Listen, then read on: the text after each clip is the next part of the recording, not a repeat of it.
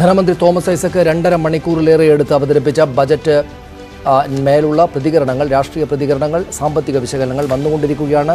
അതിലേക്ക് കടക്കും മുമ്പ് പ്രധാനപ്പെട്ട പോയിന്റുകളിലേക്ക്. കടുത്ത സാമ്പത്തിക നിയന്ത്രണം പ്രഖ്യാപിച്ച് തോമസ് ഐസക്കിന്റെ ബജറ്റ്. വരുമാന വർധനവിന് ചില മേഖലകളിൽ നികുതി വർധനവിന് നിർദ്ദേശം. സ്ത്രീകളുടെ മുന്നേറ്റത്തിനും അടിസ്ഥാന വികസനത്തിനും പദ്ധതികൾ. വൈദ്യുത വാഹനം പ്രോത്സാഹിപ്പിക്കാൻ നികുതി ഇളവിന് നിർദ്ദേശം നൽകുന്നതാണ് ബജറ്റ്. വിശപ്പ് രഹിത കേരളത്തിനായി പദ്ധതി നടപ്പാക്കും. 25 രൂപയ്ക്ക് ഊണ് നൽകുന്ന 1000 ഭക്ഷണശാലകൾ കുടുംബശ്രീ നേതൃത്വത്തിൽ തുടങ്ങും. ഭക്ഷണ വിതരണത്തിന് റേഷൻ വിലയ്ക്ക് ധാന്യങ്ങൾ ലഭ്യമാക്കും. മോട്ടോർ വാഹന നികുതി കൂട്ടി. 2 ലക്ഷം വരെയുള്ള ബൈക്കുകൾക്ക് 1%, 15 ലക്ഷം വരെയുള്ള കാറുകൾക്ക് 2% നികുതി വർദ്ധിപ്പിച്ചു. ഇതിലൂടെ 200 കോടി രൂപയുടെ അധിക വരുമാനമാണ് സർക്കാർ പ്രതീക്ഷിക്കുന്നത് എന്ന് ധനമന്ത്രി. ഇലക്ട്രിക് ഓട്ടോറിക്ഷകൾക്ക് 5 വർഷം നികുതിയില്ല. പുതിയ ഇലക്ട്രിക് കാറുകൾ, ഇലക്ട്രിക് ബൈക്കുകൾ ഒറ്റത്തവണ നികുതി 5% കുറയ്ക്കും. മൾട്ടി ആക്സിൽ വാഹനങ്ങളുടെ നികുതി 25% കുറയ്ക്കും. ട്രാൻസ്പോർട്ട് വാഹനങ്ങളുടെ പരസ്യം പതിക്കുന്നതിന് 1 മാസം വരെയുള്ള പരസ്യം സ്വീകരിക്കാമെന്നും ധനമന്ത്രി. മേൽവിലാസം മാറ്റുന്നതിന് മറ്റ് സംസ്ഥാനങ്ങളിൽ നിന്ന് NOC എടുക്കുന്ന തീയതി മുതൽ കേരളത്തിലെ നികുതി മതി. കേസിൽ ഉൾപ്പെട്ട വാഹനങ്ങൾക്കും ഇത് ബാധകം. 4 വർഷമോ അധികമോ നികുതി കുടിശ്ശികയുള്ള വാഹനങ്ങൾക്ക് 4 വർഷത്തെ കുടിശ്ശികയുടെ 30% അടച്ചാൽ മതിയെന്നും തോമസ് ഐസക്.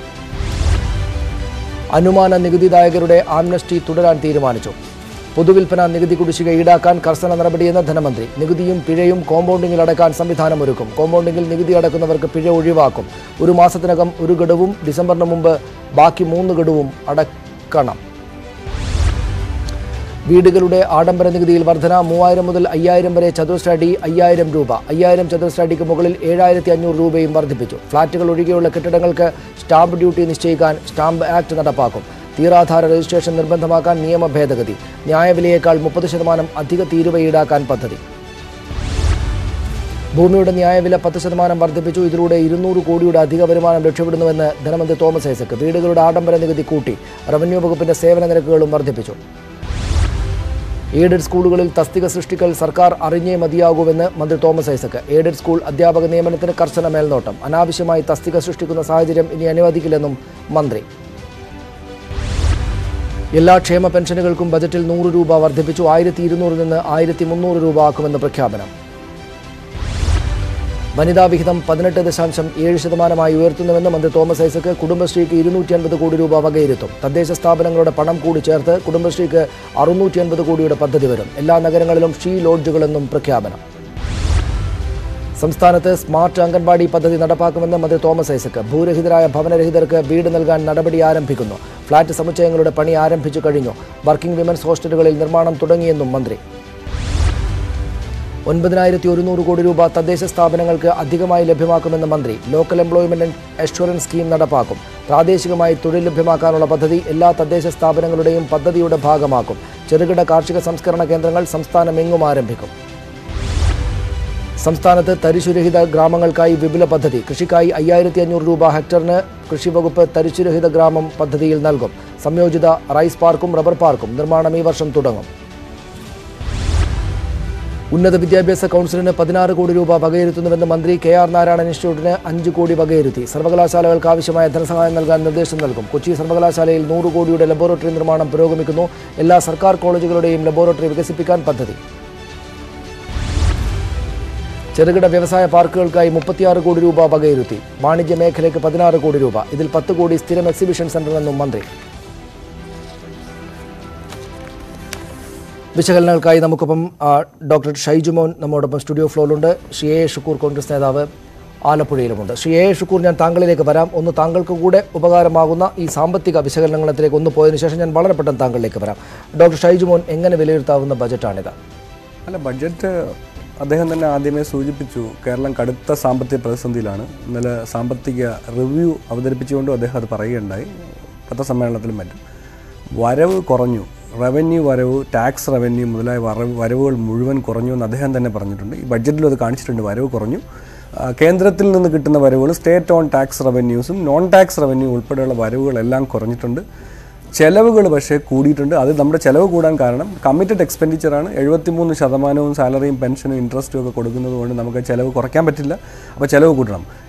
ഈ ഇതിൽ നിന്നുകൊണ്ട് 15% ചെലവ് കൂട്ടിക്കൊണ്ടുള്ള ഒരു ബഡ്ജറ്റാണ് ഇപ്പോൾ അവതരിപ്പിച്ചിരിക്കുന്നത്. അപ്പോൾ ബഡ്ജറ്റിൻ്റെ വായന അല്ലെങ്കിൽ ബഡ്ജറ്റിൻ്റെ ത്രൂ ഔട്ട് നമ്മൾ കേട്ടാൽ വളരെ ഒരു നല്ല പോസിറ്റീവായിട്ടുള്ള ഒരു കേരളത്തിനെ വാർത്തെടുക്കാൻ വേണ്ടിയുള്ള ഒരു ബഡ്ജറ്റായിട്ടാണ് ഇത് അവതരിപ്പിച്ചിരിക്കുന്നത്. പക്ഷേ ഇതിനുള്ള എപ്പോഴും ചോദിക്കാനുള്ള ചോദ്യമാണ് ഈ പൈസ എവിടുന്ന് കണ്ടെത്തും, ഇതിനുള്ള വരുമാനം വിഭവങ്ങൾ എവിടുന്ന് കണ്ടെത്തും എന്നുള്ളത് വലിയൊരു പ്രശ്നമാണ്.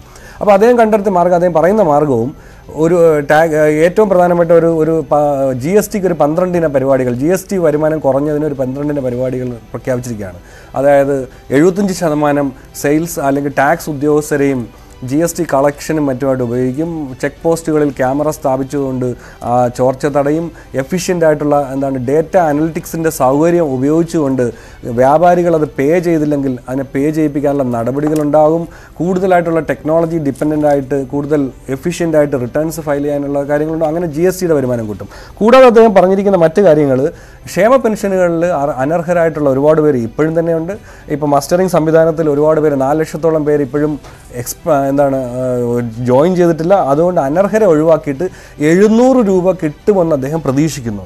കൂടാതെ പുതിയ തസ്തികകൾ അദ്ദേഹം സൃഷ്ടിക്കുമെന്ന് പറയുന്നതോടൊപ്പവും പറയുന്നു അനാവശ്യമായ തസ്തികകളെല്ലാം കുറയ്ക്കും, തസ്തികകൾ കുറച്ചുകൊണ്ട് അതിനുള്ള സേവിങ്സ് ഉണ്ടാക്കുമെന്ന് പറഞ്ഞു. നികുതിയുടെ കാര്യം കൂടി ഉണ്ടായി കഴിഞ്ഞാൽ ഈ പറയുന്ന വരുമാനം കൂട്ടാൻ നികുതി എല്ലാ തരത്തിലുള്ള നികുതിയും, പ്രോപ്പർട്ടി ടാക്സ്, മോട്ടോർ വെഹിക്കിൾസിന്റെ ടാക്സിന്റെ എല്ലാ വിഭാഗങ്ങളും ഇങ്ങനെ ഒരു സാധാരണ എല്ലാ തരത്തിലും കൂട്ടാറില്ല. പക്ഷേ ഇപ്പോഴ് നമ്മളിപ്പോൾ പ്രോപ്പർട്ടി ടാക്സ് എടുത്തു നോക്കിയാൽ പ്രോപ്പർട്ടി തുടങ്ങി, ലാൻഡ് റവന്യൂ തുടങ്ങി, അതിനുള്ള രജിസ്ട്രേഷനുള്ള പല ഘട്ടങ്ങൾ തുടങ്ങി, ആ രജിസ്ട്രേഷൻ നടത്തുന്ന ഒരു ഭൂമി എന്ന് പറയുന്നത് ഒരു വലിയ ഒരു സ്ഥാപനം അല്ലെങ്കിൽ വലിയൊരു സ്ഥാപനം ഗവൺമെന്റിന്റെ ഒരു വലിയ പ്രോജക്റ്റ് വരുന്നതിനടുത്താണെങ്കിൽ ആ മോഹവില അവിടെ എന്താണോ കിട്ടാൻ പോകുന്നത് അതിനനുസരിച്ചുള്ള രജിസ്ട്രേഷൻ മാറ്റി. അപ്പോൾ അങ്ങനെയുള്ള ഒരുപാട് ചേഞ്ചസ് കെട്ടിട നികുതികളിലൊക്കെ ഒരുപാട് ചേഞ്ചസ് വരുത്തിയിട്ടുണ്ട്, പ്രോപ്പർട്ടി ടാക്സിൽ വരുത്തിയിട്ടുണ്ട്, മോട്ടോർ വെഹിക്കിൾസിന്റെ ടാക്സസിൽ വരുത്തിയിട്ടുണ്ട്. അപ്പോൾ ഗവൺമെന്റിന് വരുമാനം പിരിക്കാവുന്ന സോഴ്സസിലെല്ലാം. പക്ഷേ ഇതിൽ പറയാത്തൊരു കാര്യമുണ്ട്. ഇന്നലെ തന്നെ ലോട്ടറിയുടെ ചാർജസ് 10 രൂപ വീതം കൂട്ടി അതിൽ നിന്നൊരു വരുമാനം പ്രതീക്ഷിക്കുന്നുണ്ട്. ഇനി മദ്യത്തിന്റെ നികുതി ഈ ബഡ്ജറ്റിൽ അനൗൺസ് ചെയ്തിട്ടില്ല. ഒരുപക്ഷെ അത് ബാക്ക്ലാഷ് ആവുമെന്ന് വിചാരിച്ചിട്ടായിരിക്കും. അതും കൂട്ടാനുള്ള സാധ്യത വരുന്ന സമയങ്ങളിൽ തന്നെ ചിലപ്പോൾ വിശദാംശങ്ങൾ വരണം. അപ്പോൾ അതുകൊണ്ട് ഈ ടാക്സസ് കൂട്ടാനും ഇതുപോലുള്ള ടാക്സ് നോൺ ടാക്സ് റവന്യൂ കൂട്ടാനുള്ള ശ്രമം നടത്തിക്കൊണ്ട് ഒരു മോഹ ബഡ്ജറ്റാണ് വച്ചിരിക്കുന്നത്. ശരി, ഞാൻ തിരിച്ചു വരാം. ശ്രീ ഷുക്കൂർ, രാഷ്ട്രീയമായിട്ട് താങ്കൾ എങ്ങനെ കാണും? അഭിനന്ദിക്കേണ്ടതല്ലേ തോമസ് ഐസക്കിന്റെ ബജറ്റിനെ? ഭൂമി വഴി, ഉദ്യോഗസ്ഥ പുനർവിന്യാസം വഴി, മോട്ടോർ വാഹനങ്ങളുടെ നികുതി വഴി വിഭവ സമാഹരണം നടത്താം, സാമ്പത്തിക സമാഹരണം നടത്താം. എന്നിട്ട് അതിമനോഹരമായിട്ടുള്ള ചില പദ്ധതികൾ, റോഡും പാലവും മറ്റു കെട്ടിടങ്ങളും എല്ലാം ചേർന്നൊരു ഉഗ്രൻ കേരളത്തെ ഉണ്ടാക്കാം എന്നതാണ് അദ്ദേഹം പറയുന്നത്. അങ്ങനെ ആണെങ്കിൽ വരുമാനം ഇങ്ങോട്ട് കൊണ്ടുവരാനുള്ള കാര്യങ്ങളുമുണ്ട്, അത് ചെലവാക്കി മനോഹരമായ കേരളത്തെ ഉണ്ടാക്കുകയും ചെയ്യാം. പോസിറ്റീവ് അല്ലേ ഇത്? ഒരിക്കലും അല്ല. ഇത് ശുദ്ധ തട്ടിപ്പായ ഒരു ബഡ്ജറ്റാണ്. ഈ ബഡ്ജറ്റ് ഞങ്ങൾ പറയുമ്പോൾ രാഷ്ട്രീയമായിട്ട് ആണ് എന്ന് കരുതരുത്. ഞങ്ങൾ യാഥാർത്ഥ്യബോധത്തോടു കൂടിയാണ് ഈ ബഡ്ജറ്റിനെ കുറിച്ച് പ്രതികരിക്കുന്നത്. തോമസ് ഐസക്കിൻ്റെ 5ാമത്തെ ബഡ്ജറ്റാണ് ഈ ഗവൺമെൻറ് അധികാരത്തിൽ വന്നിട്ട്. 4 ബഡ്ജറ്റുകളിലും പറഞ്ഞിട്ടുള്ള കാര്യങ്ങളിൽ എത്രമാത്രം ശതമാന കണക്കെടുക്കൂ, അത് യാഥാർത്ഥ്യമായി പറഞ്ഞ കാര്യങ്ങൾ, മാറ്റിവെച്ച ഫണ്ട് വിനിയോഗം, ആ കാര്യങ്ങളിൽ ഇതുപോലെ തികഞ്ഞ പരാജയം വന്ന ഒരു ഗവൺമെൻറ്റിൻ്റെ ചിത്രം വേറെയില്ല. വേറൊരു ഗവൺമെൻറ്റും ഇത്തരത്തിലായിരുന്നില്ല. എന്നാൽ നോക്കൂ, ഇമ്പോസ് ചെയ്യുന്ന ടാക്സുകൾ അത് മുഴുവൻ പിരിച്ചെടുക്കാൻ വേണ്ടിയുള്ള പരിശ്രമം, അതിൽ എത്രമാത്രം മുന്നോട്ട് പോയി. അവിടെയും നമുക്ക് കാണാൻ കഴിയുന്നത് ടാക്സുകൾ ഇമ്പോസ് ചെയ്യുക അല്ലെങ്കിൽ വർദ്ധിപ്പിക്കുക, അതിൻ്റെ അടിസ്ഥാനത്തിലുള്ള വരുമാനം വാങ്ങിയെടുക്കുക. ആ വരുമാനം വാങ്ങിയെടുക്കുമ്പോഴും പറഞ്ഞിട്ടുള്ള കാര്യങ്ങൾ വെള്ളത്തിൽ വരച്ച വര പോലെ യാഥാർത്ഥ്യമാകാതെ നിൽക്കുന്ന കാഴ്ചയാണ് നമുക്ക് തോമസ് ഐസക്കിൻ്റെ എല്ലാ ബഡ്ജറ്റുകളിലും കാണാൻ കഴിയുക. ഞാൻ ഉദാഹരണത്തിന് ചില കാര്യങ്ങൾ ചൂണ്ടിക്കാണിക്കാം. അതിനു മുമ്പ് ഞാൻ ഒന്നുകൂടി പറയട്ടെ. ജനകീയ ആസൂത്രണത്തിൻ്റെ 25ാം വർഷമെന്ന് ശ്രീ തോമസ് ഐസക്ക് പറഞ്ഞു ഈ ബഡ്ജറ്റ് അവതരിപ്പിച്ചുകൊണ്ട്. പത്രസമ്മേളനത്തിലും പറഞ്ഞു. ജനകീയ ആസൂത്രണത്തിന് ആ രൂപം നൽകാൻ കഴിഞ്ഞ, അതായത് പീപ്പിൾസ് പ്ലാനിംഗ് എന്ന് പറഞ്ഞുകൊണ്ട് ശ്രീ രാജീവ് ഗാന്ധി പ്രധാനമന്ത്രിയായിരുന്നപ്പോൾ കൊണ്ടുവന്ന ആ ഭരണഘടനാ ഭേദഗതി, ഭരണഘടനയുടെ 73, 74 അനുച്ഛേദങ്ങൾ ഭേദഗതി ചെയ്തതിൻ്റെ അടിസ്ഥാനത്തിൽ നമുക്കുണ്ടായ ഒരു മാറ്റം, സാമൂഹ്യ മാറ്റമായി നമുക്ക് വന്നത്, അതിനെ എത്രമാത്രം ഈ കഴിഞ്ഞ 4 ബഡ്ജറ്റുകളിലൂടെയും തോമസ് ഐസക്ക് പരിപോഷിപ്പിച്ചു അല്ലെങ്കിൽ പ്രോത്സാഹനം കൊടുത്തു എന്നുള്ളത് നമ്മൾ കണ്ടെത്തിയാൽ വട്ടപൂജ്യമാണ് ആ കാര്യങ്ങളെ രാഷ്ട്രീയമായിട്ട് വിമർശിക്കുകയല്ല എന്ന് പറയുമ്പോൾ രാഷ്ട്രീയ വിമർശനത്തിന്റെ സ്വരം അല്ലെങ്കിൽ രാഷ്ട്രീയമായിട്ട് ഞാൻ എതിർക്കേണ്ടതുണ്ടല്ലോ എന്നൊരു തോന്നലാണോ താങ്കളെ നയിക്കുന്നത് എന്ന് സംശയം സ്വാഭാവികമായിട്ടും ആ പക്ഷത്തുള്ളവർ ഉന്നയിച്ചേക്കും. എന്തുകൊണ്ടെന്നാൽ കർക്കശമായിട്ടുള്ള സാമ്പത്തിക അച്ചടക്കത്തിനുള്ള ശ്രമം അദ്ദേഹം നടത്തിയിട്ടുണ്ട്. ഈ പറയുന്ന പദ്ധതികൾ ചുമ്മാ പ്രഖ്യാപിക്കുന്നു. നമ്മൾ കഴിഞ്ഞ തവണയൊക്കെ അദ്ദേഹത്തോട് ചോദിച്ചത് കിഫ്ബി ഇങ്ങനെ പ്രഖ്യാപിച്ചു പോകുന്നു, പക്ഷേ പണം എവിടെയെന്നാണ് എന്ന്. ഇവിടെ പക്ഷേ പ്രാഥമികമായ നോട്ടത്തിൽ പണം കൊണ്ടുവരാനുള്ള നികുതിയിൽ കർക്കശമായിട്ടുള്ള പിടുത്തമുണ്ടായിട്ടുണ്ട്. ഈ പറയുന്ന ഉദ്യോഗസ്ഥ പുനർവിന്യാസം പോലെയുള്ള കാര്യങ്ങൾ വഴിയും നല്ല അച്ചടക്കമുണ്ടാക്കി പണം എങ്ങനെയെങ്കിലും ഇങ്ങോട്ട് ഈ ഭാഗത്തേക്ക് എത്തിക്കുക, നമ്മുടെ കൈവശം എത്തിക്കുക എന്ന ഒരു നിലപാടുമുണ്ട്. അങ്ങനെ ഭൂമിയും മോട്ടോർ വാഹന വകുപ്പും ഒക്കെ ന്യായവിലയൊക്കെ കൂട്ടി പണം ശേഖരിക്കാനുള്ള ഒരു പദ്ധതി അവിടെ കൃത്യമായി ഉണ്ടാക്കി വെച്ച ശേഷമല്ലേ അദ്ദേഹം ഇത് ചെയ്യുന്നത്? ഒരിക്കലുമല്ല സനീഷേ. ഇദ്ദേഹം ചെയ്തിരിക്കുന്നത് സാമ്പത്തികമായി വരുമാനമുണ്ടാക്കാൻ വിഭവ സമാഹരണത്തിനുള്ള നടപടികൾ സ്വീകരിക്കുകയും അത് കൊണ്ടുവരികയും ചെയ്യുന്നതിനോടൊപ്പം അദ്ദേഹം വാഗ്ദാനങ്ങൾ നൽകിയിട്ടുള്ള പദ്ധതികൾ നടപ്പിലായിട്ടില്ല. ഉദാഹരണം പ്രളയം, 2017-2018 പ്രളയത്തെ തുടർന്ന് പറഞ്ഞത് എന്തെല്ലാം കാര്യങ്ങളാണ്. ഞാൻ ആലപ്പുഴ ജില്ലയിലെ കാര്യങ്ങൾ മാത്രം പറഞ്ഞാലും തീരാത്ത ഒന്നും നടപ്പിലായിട്ടില്ല. കുട്ടനാട്ടിൽ 16 കോടി രൂപയുടെ താറാവ് പ്രജനന കേന്ദ്രം ഈ പ്രളയകാലത്ത് കഴിഞ്ഞ ബഡ്ജറ്റിൽ പറഞ്ഞതാണ്. പ്രളയകാലത്ത് കന്നുകാലി സംരക്ഷണം. ഒരു നിമിഷം ശ്രീ ഷുക്കൂർ, വിശദമായിട്ട് അതിലേക്ക് ഓരോരോ പോയിന്റുകളായിട്ട് പോകാനുള്ള സമയം ഒരുപക്ഷെ ഉണ്ടാവുകയില്ല. ഞാൻ വരാൻ താങ്കളിലേക്ക്. ശ്രീ എം സ്വരാജ് MLA നമ്മോടൊപ്പം ഉണ്ട്. ശ്രീ സ്വരാജ്, കേൾക്കുന്ന കേൾവിയിൽ നല്ലത് എന്ന് തോന്നുന്ന ബജറ്റ് ആണെങ്കിൽ തന്നെയും അതിനകത്ത് എങ്ങനെ വരുമാനം ഉണ്ടാകുമെന്ന കാര്യങ്ങളൊക്കെ കുറച്ചുകൂടി ഡീറ്റെയിൽഡ് ആയിട്ട് അറിയേണ്ടതുണ്ട് എന്നതുമായി ബന്ധപ്പെട്ട് കാര്യങ്ങൾ നോക്കുന്ന വിദഗ്ധർ പറയുന്നുണ്ട്. പക്ഷേ രാഷ്ട്രീയമായിട്ട് എതിർപക്ഷം നിൽക്കുന്ന ഷുക്കൂർ വല്ലാത്ത തോതിലുള്ള തട്ടിപ്പാണ് ഈ ബജറ്റ്, ഒന്നുമില്ല അതിനകത്തെന്നാണ് പറയുന്നത്. കഴിഞ്ഞ ഇടതുമുന്നണി ഗവൺമെന്റ് അധികാരത്തിൽ വന്നതിന് ശേഷം അവതരിപ്പിച്ച എല്ലാ ബഡ്ജറ്റുകളെയും കുറിച്ച് പ്രതിപക്ഷം ഇങ്ങനെ തന്നെയാണ് പറഞ്ഞിട്ടുള്ളത്. ഞാൻ കൃത്യമായിട്ട് ഓർക്കുന്നു, കേരളത്തിന്റെ അടിസ്ഥാന സൗകര്യ വികസനത്തിന് നേരിടുന്ന പ്രതിസന്ധികളെ തരണം ചെയ്യുന്നതിന് വേണ്ടിയാണ് കിഫ്ബി ആവിഷ്കരിച്ചത്. കിഫ്ബി ആവിഷ്കരിച്ച സമയത്ത് പ്രതിപക്ഷം ഓരോ തവണയും സമ്പൂർണമായി അതിനെ നിരാകരിക്കുകയും അധിക്ഷേപിക്കുകയാണ് ചെയ്തത്. കിഫ്ബി ബഡ്ജറ്റ് അധിക്ഷേപിച്ചിട്ടുണ്ട്, ഇത് മലർപ്പൊടിക്കാരന്റെ ദിവാസ്വപ്നമാണെന്ന് പറഞ്ഞിട്ടുണ്ട്, ഇതൊന്നും നടക്കാൻ പോകുന്നില്ല എന്ന് ആക്ഷേപിച്ചിട്ടുണ്ട്. പക്ഷെ ഇപ്പോ കിഫ്ബിയിലെ ഫണ്ട് ഉപയോഗിച്ചുള്ള വികസന പ്രവർത്തനങ്ങൾ നമ്മുടെ സംസ്ഥാനത്ത് നടക്കുകയാണ്. ഇപ്പോഴും അവർ പറയുന്നുണ്ട് നടക്കുന്നില്ല എന്ന്. ഞാൻ എന്റെ നിയോജക മണ്ഡലത്തിലെ അനുഭവങ്ങൾ വേണമെങ്കിൽ വിശദീകരിക്കാം, സമയം അത്രയ്ക്കില്ലെങ്കിൽ ഞാൻ സൂചിപ്പിച്ചു പോകാം. ഇപ്പൊ ദേശീയപാതയിൽ കുണ്ടന്നൂർ ഫ്ലൈ ഓവർ 100 കോടിയോളം രൂപ ചെലവഴിച്ച് നിർമ്മിക്കുന്ന ഒരു ഫ്ലൈ ഓവറാണ് അവിടുത്തെ ഗതാഗത കുരുക്കിന് പരിഹാരമാവുന്നത്. അതിന്റെ പണി അടുത്ത മാസം പൂർത്തിയായി ഉദ്ഘാടനം ചെയ്യാണ്. പണി കഴിഞ്ഞിരിക്കുന്നു ഈ ഗവൺമെന്റിന്റെ കാലാവധിക്കകത്ത്, മനസ്സിലായോ, കിഫ്ബി ഫണ്ട് കൊണ്ട്.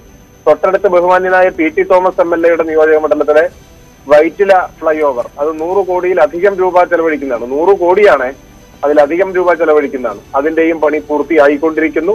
എനിക്ക് തോന്നുന്നു അടുത്ത 2 മാസത്തിനുള്ളിൽ 2-3 മാസത്തിനുള്ളിൽ അതും ഉദ്ഘാടനം ചെയ്യപ്പെടും. തീരദേശ ഹൈവേയുടെ പ്രവർത്തനങ്ങൾ നമുക്കറിയാം. കിഫ്ബിയിൽ നിന്ന് ആയിരക്കണക്കിന് കോടി രൂപയുടെ പ്രവർത്തികൾ പൂർത്തിയായി.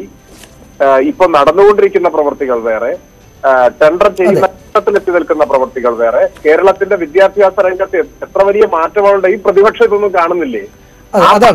ഭാഗമായി 5 ലക്ഷത്തിൽ പരം കുട്ടികൾ 2ാം ക്ലാസ്, 1ാം ക്ലാസ്സിലല്ല 2 മുതൽ 10 വരെയുള്ള ക്ലാസ്സുകളിൽ അൺഎയ്ഡഡ് സ്കൂളിൽ നിന്ന് TC വാങ്ങി ചേർന്നു ഇപ്പോ ഗവൺമെന്റ് സ്കൂളിൽ. ഇത് ഇവർ കാണുന്നില്ലേ? ഞാൻ വരാം ശ്രീ സ്വരാജ് താങ്കളിലേക്ക്. ശ്രീ ഷുക്കൂർ, ഇവിടെ അദ്ദേഹത്തിന്റെ ആ ചോദ്യത്തിനുള്ള മറുപടി എന്താകും? ഈ വിദ്യാഭ്യാസ സ്ഥാപനങ്ങളിൽ മാത്രമല്ല, പാലവും റോഡായിട്ട് അങ്ങനെ അടിസ്ഥാന സൗകര്യങ്ങളുടെ കാര്യത്തിൽ ഈ മാനിഫെസ്റ്റോയിൽ ഉണ്ടായിരുന്ന കാര്യങ്ങളെല്ലാം പൂർത്തീകരിച്ച് പോവുകയാണ് എന്ന് അദ്ദേഹം ആദ്യഘട്ടത്തിൽ തന്നെ പറയുന്നുണ്ട്. എന്ന് മാത്രമല്ല, കിഫ്ബിയുടെ ഭാഗത്താണ്, കിഫ്ബിയുമായി കേന്ദ്രീകരിച്ചാണ് ആ ഭാഗത്തുനിന്ന് കഴിഞ്ഞ വർഷങ്ങളിൽ വലിയ വിമർശനം വന്നത്. അത് സംബന്ധിച്ച് അദ്ദേഹം കൃത്യമായ കണക്ക് തന്നെ വെച്ച് പോവുകയുണ്ടായല്ലോ. കിഫ്ബിയിൽ എത്ര കാര്യങ്ങൾ നടന്നു, എന്താണ് അതിൻ്റെ കാര്യങ്ങളെന്നൊക്കെ അദ്ദേഹം കൃത്യമായി വിശദീകരിച്ച് പോവുകയാണ് ഉണ്ടായത്. രാഷ്ട്രീയമായിട്ട് എതിർപക്ഷത്തുള്ളത് കൊണ്ട് മാത്രമായിട്ട് ഇങ്ങനെ വിമർശനം ഉന്നയിക്കരുത് എന്നതാണല്ലോ നാട്ടുകാരും പറയുക.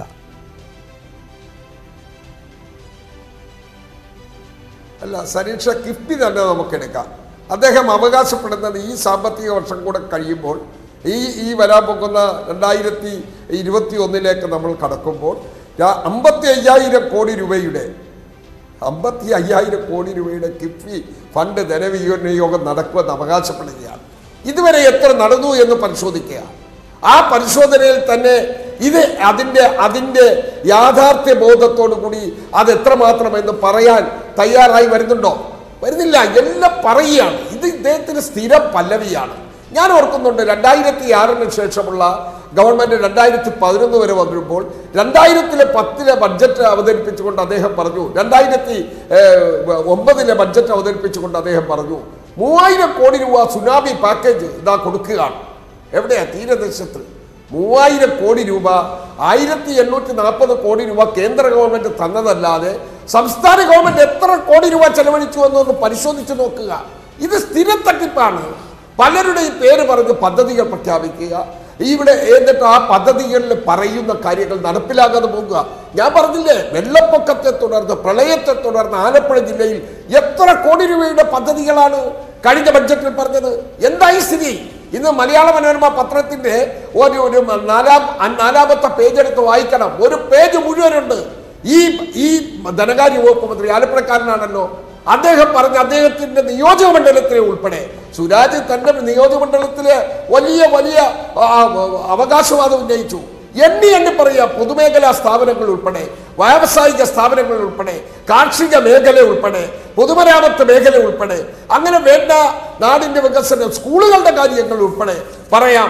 എത്രമാത്രം നിങ്ങൾ പറഞ്ഞത് യാഥാർത്ഥ്യമാക്കാൻ കഴിഞ്ഞു? ആ ചോദ്യമോട് നിൽക്കുകയാണ്. ഞാൻ തിരിച്ചു വരാം ശ്രീ ഷുക്കൂർ താങ്കളിലേക്ക്. ശ്രീ സ്വരാജ്, താങ്കൾക്ക് അതിന് മറുപടി പറയാം. എനിക്ക് ഒന്നുകൂടെ ഈ സാമ്പത്തിക വിദഗ്ധനിലേക്ക് പോകേണ്ടതുണ്ട്, ഇതിന്റെ മറ്റ് വിശദാംശങ്ങളിലേക്ക് പോകാൻ. ശ്രീ സ്വരാജ്, താങ്കൾക്ക് അതിന് മറുപടി പറയാം. ഈ പറയുന്നതെല്ലാം വെറും പ്രഖ്യാപനങ്ങൾ മാത്രമല്ലാതെ, അതായത് അദ്ദേഹത്തിന്റെ പ്രഖ്യാപനത്തിൽ അടുത്ത 2-3 വർഷത്തിനകം 25-30 വർഷത്തിനകത്ത് കൊണ്ടു നടക്കുന്ന അത്രക്ക് വലിയ വികസന പ്രവർത്തനങ്ങൾ 3 വർഷം കൊണ്ട് നടപ്പാക്കുമെന്ന് കൂടി അദ്ദേഹം പറയുന്നത് കേൾക്കുന്നുണ്ടായിരുന്നു.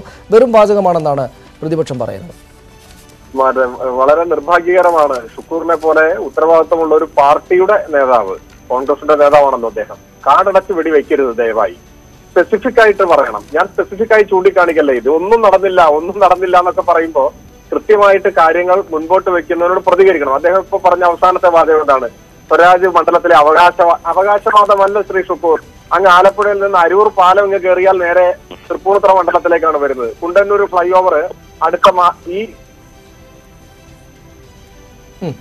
നിങ്ങൾ വന്ന് കാണു. നിങ്ങൾ നിങ്ങള് വൈറ്റില വന്നു കാണൂ.